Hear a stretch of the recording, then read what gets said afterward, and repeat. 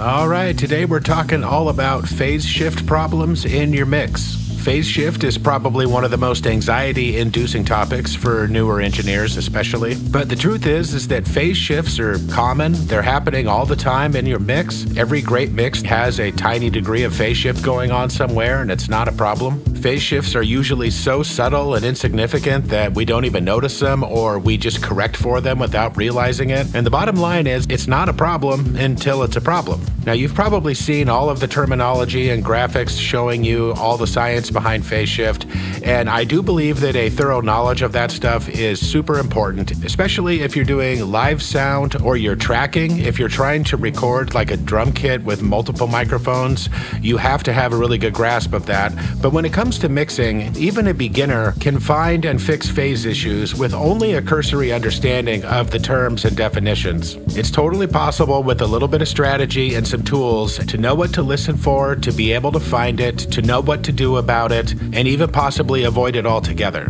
And when you get good at fixing phase issues, you'll no longer be a beginner. So let's begin.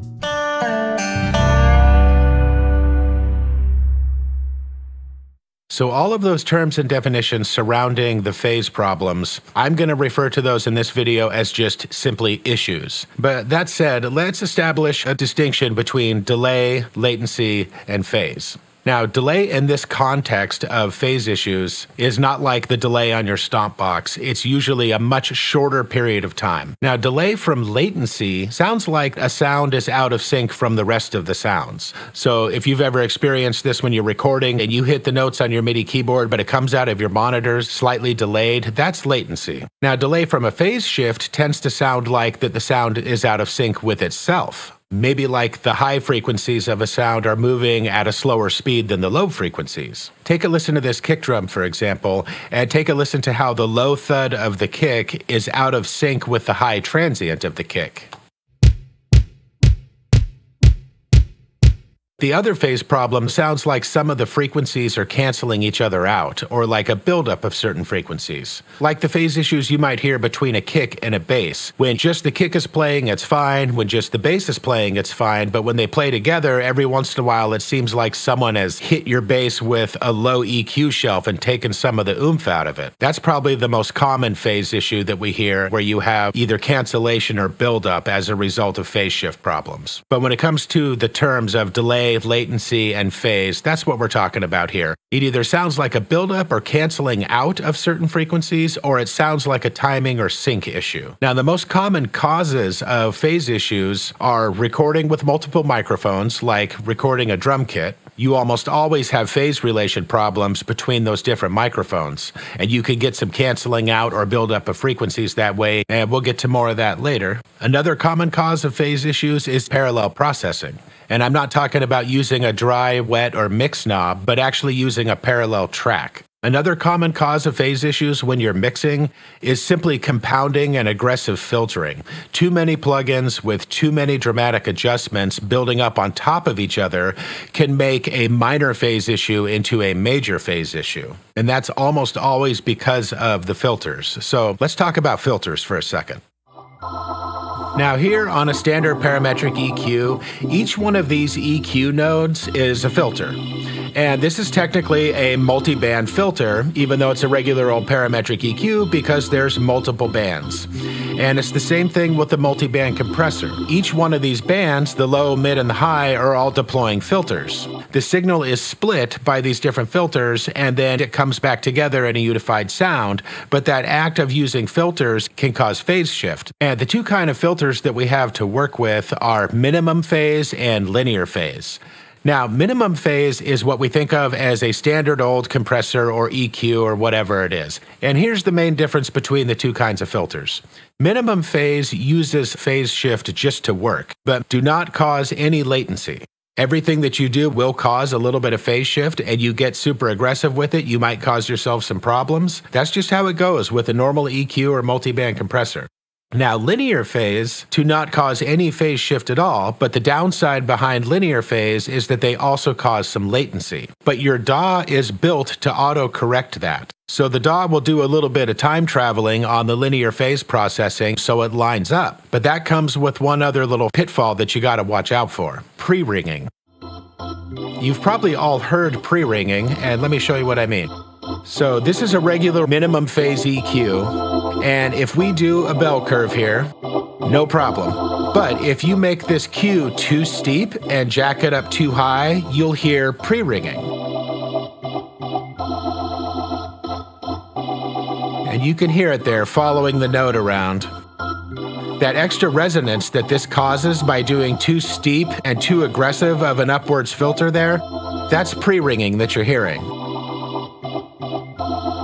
And this is one of the main reasons that we don't recommend doing steep, narrow boosts like this with an EQ, is because of that pre-ringing factor. Now, we do it all the time with steep and narrow cuts, and this is also causing pre-ringing, but you don't hear it because the rest of the sound is louder than the pre-ringing you're causing, because the pre-ringing you're causing is way down towards your noise floor. So that's pre-ringing caused by a regular minimum phase EQ, but the pre-ringing that's caused by a linear phase EQ is caused by the DAW backing the sound up in time to account for the latency. What you want to watch out for with linear phase is what it does to the transients. And the kick drum is a great example. It can sound like you lose some of the thump of your kick drum, and it can almost make the kick drum sound like it's fading in a little bit. Now, most times you could use linear phase EQ, and it may take a little bit out of your transient, and you can just accommodate for that with a little bit of extra boost. Now, I had to make this really dramatic mid-range cut in this linear phase EQ just to create some pre-ringing. What I want to do is turn on isolate so we can just hear this drum bus from about 125 hertz down, because really bad pre-ringing from a linear phase EQ can totally wreck your transients. I'm going to take this linear phase EQ out of bypass and listen to the kick drum lose a little bit of its transient. A little bit of its thud goes away, and it sounds like it's fading in just a little bit.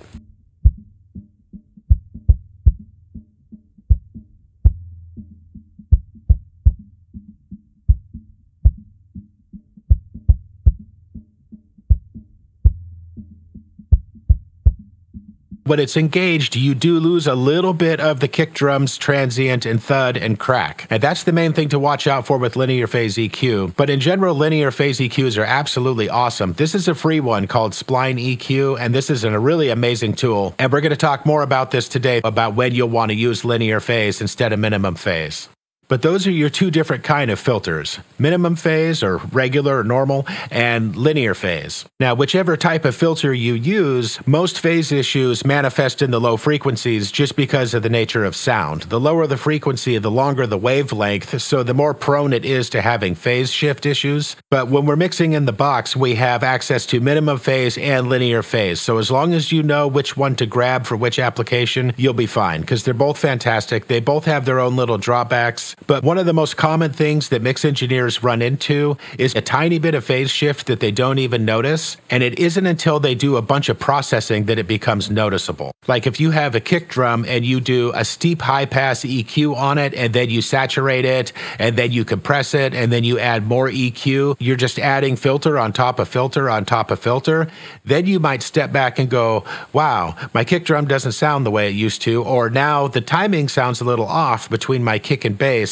That's usually how that happens, is you're compiling aggressive filtering on top of a sound. So my tip for that is, if you're ever mixing and all of a sudden you realize that something is off, just retrace your steps. Just work your way backwards from the last moves you were making. Turn off that last EQ on the kick, and then turn off the compression, and then turn off the saturation, and see if you hear the sound start to correct itself.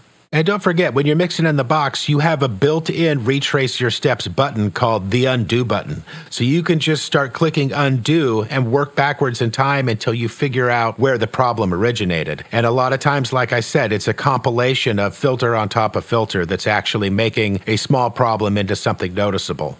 And just to recap, what do you want to listen for when it comes to phase issues? Number one, timing or sync issues between sounds. Whether that's parallel processing and you're hearing a timing issue between your parallel drum bus and your main drum bus, for example, or whether it's a timing or sync issue within a sound itself, like overprocessing a kick drum until the low thud starts to sound out of sync from the transient. The second thing to listen for is a cancellation or buildup of frequencies, and this is commonly referred to as comb filtering. And that's usually in tiny parts of the sound, like little bits of the bass seem to be dipping out. Little chunks of frequencies seem to be fading away or jumping out, building up. Those are the two main things you want to listen for. So with all that covered, let's talk about some tools that we have in our toolbox. This is PHA 979. This tool is specifically designed to help us with phase issues. It comes with its own little correlation meter pop-out window right here.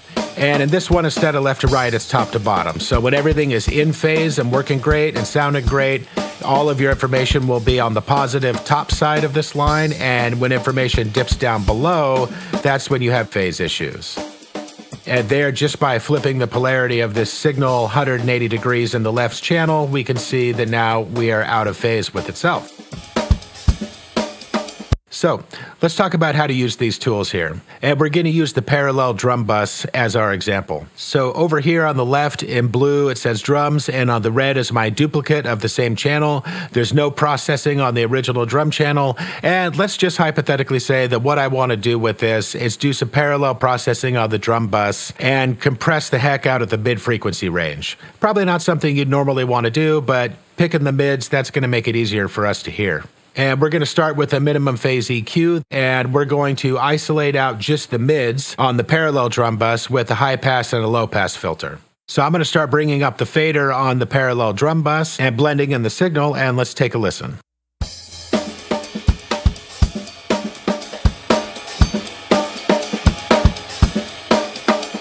And as you can see, we don't really hear any phase issues. We just have a stronger presence in just the mids. And now I've muted the original drum bus, and this is just the sound of the parallel bus where we're basically just hearing the mids. Now let's bring them both back on.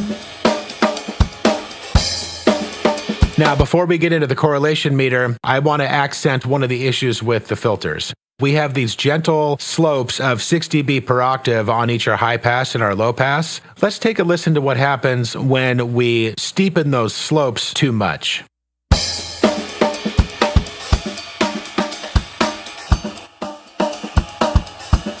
And now we have phase issues going on.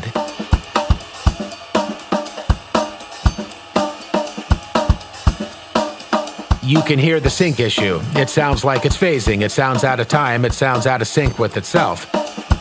The only thing we changed there was the slopes. Those are way too steep to be using in parallel. But if we go back to a gentler slope, we don't have a problem. These slopes do not typically cause you problems until you get above about 12 dB per octave. And I've said a bunch that I use the 24 dB per octave slope in Nova without problems, but not in parallel. That is too steep. That's going to cause you problems.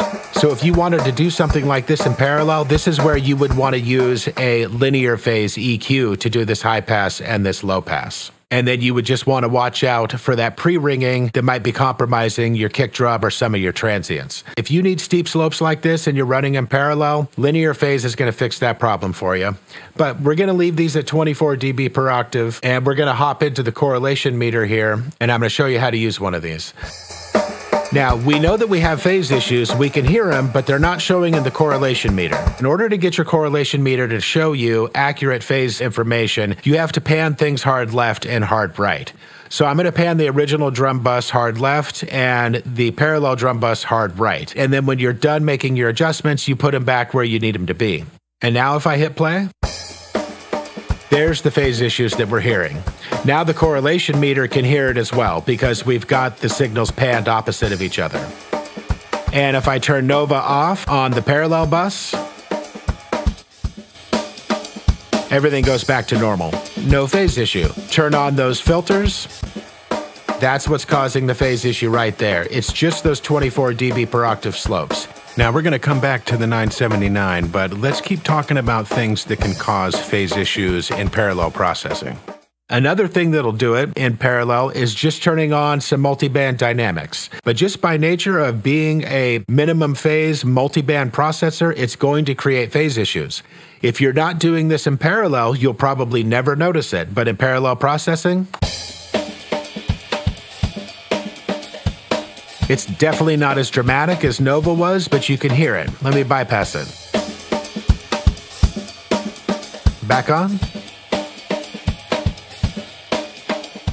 So yes, multiband processing of any kind with multiple filters running in parallel is very commonly a problem with phase shift and phase correlation issues. Now, the next couple tools that we have at our disposal are built right into the DAW. Now, don't forget, you have the waveform view down here of whatever sound that you're working on, so you can always use a comparison of those waveforms between two different tracks that you're working on to look at the peaks and valleys and get an idea of where any cancellation might be occurring. And built into most DAWs is a polarity flip for the phase. Now, up here on the bass channel, if I click those buttons and they go green, that means it has flipped the phase polarity on that particular channel. This flips the polarity at 180 degrees. Now, sometimes if you're having phase issues, just flipping the polarity on the channel strip will fix your problem, but usually you need something a little more detailed and specific than just doing a 180 flip, but we're getting to that. The next great tool is an oscilloscope. This is another free plugin. This is a great way to get more of a 3D image of what's going on with the polarity inside of a sound. So here's this sub bass, and you can see the phase polarity being displayed here, this kind of kidney bean shape here. Now watch what happens to it when I flip the phase back to its original polarity. And so you can see how it did a 180 flip. I'll go back and forth. And back again. So you can watch the phase polarity flip. So as you adjust the phase, you can use an oscilloscope to get a good 3D lookout on it. I don't have time today to go into details on oscilloscopes, but back to the PHA 979 by Voxengo. Now we're going to work on phase relation between kick and bass. Here's a neat little tip for you. If you're working with a loop, you could use isolate here to hone in on the low frequencies. So here I have this set from 96 hertz down, and you can set these crossovers wherever you want. If all you have is a loop that you're working with, this is how you can isolate out your kick drum. And there's the oscilloscope view of just our kick drum. And now we turn on the bass. This instance of PHA 979 is on the bass track. I have another one over here on the master bus. So I want to use the correlation meter from the master bus, but I'll actually be making my adjustments on the instance that's on the bass track here. If you have a track that's in mono, you don't have to make the left and the right adjustments. You just hit force mono. But that's the other cool thing about this plugin is it allows you to adjust phase, mid, and side. So now we have the bass panned hard right and the drums hard left, so we're starting to see the phase issues in the correlation meter. And you got to remember to do the panning or you're not going to see the issues. Now, I gotta say that these little bits of phase issues that you're seeing in the correlation meter may not be a deal breaker. You just gotta use your ears to see if you even need to adjust this or if you just want to roll with it. But that said, let's assume we want to go ahead and fix this. So what this plugin allows us to do is adjust the timing of the bass and the phase of the bass. Now, the timing where it says delay, this is like what I talked about in the beginning. This is just changing tiny amounts. And you can make adjustments by samples or milliseconds. So you can get super fine-tuned with this plugin. You can start nudging the bass a little forward or a little back and see if you can find a better result on the correlation meter. And you just make these little fine adjustments and look at your meter and see what's going on. And then after you find something that's kind of optimal, you can go over and start actually adjusting the phase by little bits as well. And then what you'll do is adjust both of these until you have your correlation meter in its best possible situation. Now, a lot of times that's not going to fix every phase issue, but it will fix a lot of it. And if we don't fix it, what we'll have is little bits of the bass and or kick seeming to lose a little bit of oomph or volume or punch because the polarity of the kick and bass is occasionally competing with each other. And that's that comb filtering where you have tiny bits of the frequencies that are canceling each other out. So this is how you do those minute adjustments. You do little bits of adjustments in the actual timing so they sync up better, and then you can do little bits of phase shift adjustments with way more control here than you can with just the 180 polarity flip on your channel strip. So yes, this is an absolutely awesome tool. Between this, the correlation meter, and the oscilloscope, you can get a really good view on what's going on with your phase. Now, let's say this was the best we were able to get it. We still have a couple issues here where it's dropping in the negative, and that brings me to my next big tip for you, After you dial in things with this as much as you can, what you can do is you can duplicate this bass track and you can delete everything else except those ones that are struggling, and then you can just adjust the polarity on those ones. Do everything you can on the one track and then either copy and paste these sections out or duplicate it and delete the remainders. And then you can just fix the polarity on those ones that were struggling. Now we have the phase all in positive correlation to the kick drum. And now we just highlight both of these tracks and mix them down to a new track. Problem solved. And another tip for parallel processing, instead of duplicating the drum track and processing the secondary track, it's always best if you use the mix knob here. So the dry, wet, and here it's called depth. And I know the mix knob is not really the same as traditional parallel processing. You don't get the same upwards compression effect and the perceived volume level is not the same, but when you can, if you use the mix knob, it will totally help with the phase issues. A lot of times it's a lot more helpful to have a duplicate track, but that's where linear phase plugins come in. And if the latency is causing you problems, like you put one of these on your drum bus and now your drums feel like they're coming in just a fraction late, one of the old school tricks for that would be to put an instance on all of the other tracks and just leave it not in use, because the latency created will just equal out across your project. So that way everything will have the same latency and it will line up again. Now, some linear phase plugins work where you can do that and put them in bypass, and you'll want to check your plugin because some add the latency in bypass and some of them don't. But take that same plugin and put it on all of the other tracks so everything has equal latency, and then problem solved. So just to recap our tools there, you have the polarity flip that's built into your DAW, you have correlation meters that you can find a number of free ones, and you have isolate to help isolate out frequencies. You have linear phase for multiband processing and for bus processing to run things in parallel. You have your phase alignment plugins, and that doubles as a sample delay plugin, so you can move things by little bits amounts of time to help with your phase alignment, and you can also adjust the phase polarity down to very specific amounts. And then, like I showed you, if you need to, you can separate out little bits of sounds that are still out of phase, process them on a separate track, and then bounce it back into one. And don't forget, the compounding filtering is a huge part of the problem. If you keep stacking aggressive EQs with steep filters and compressors and multiband processing on top of each other, you're probably going to eventually give yourself a phase issue. At the end of the day, even if your computer can handle it, the more amount of plugins that you put on and the more you process something, it's not always a better thing. A lot of times less is more.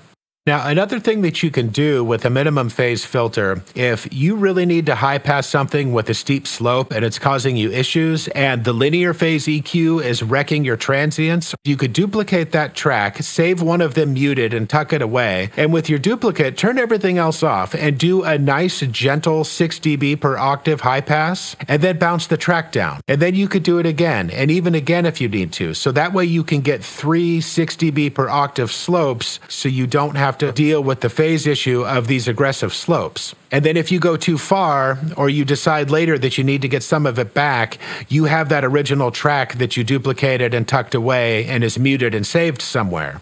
But there you go. I hope that was a good breakdown for you on what to listen for and what to do about it when it comes to phase issues. And don't be scared, be prepared. Just get to know those tools, take the time to learn how to use them, and listen to those low frequencies. Listen for any information that might be canceling out, like there's some kind of ghost EQ work on your low end. That's a big sign that you might have some phase issues that you need to address. Use your correlation meters, and I recommend getting to know the oscilloscope. That's a great 3D view of your waveform. And don't forget, if you mix yourself into a weird spot and you don't know where the problem crept up on you, just retrace your steps and work backwards until you find where it manifested. But as frustrating as phase issues can be, every one of those problems is just something that you'll learn from and you keep moving, and it just makes you a better engineer in the long run. But I appreciate you tuning in, and let me know what you think in the comments, and I'll catch you on the next one.